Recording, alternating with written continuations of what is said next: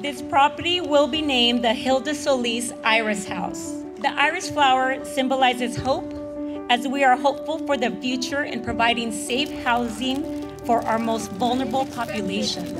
Today was just a crazy day for me. Oh, I'm surprised, I'm shocked, I was in tears.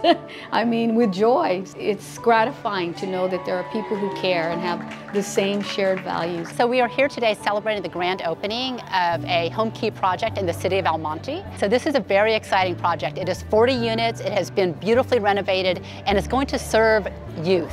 It's going to serve transition age youth. These are young people between the ages of 18 and 24 years of age.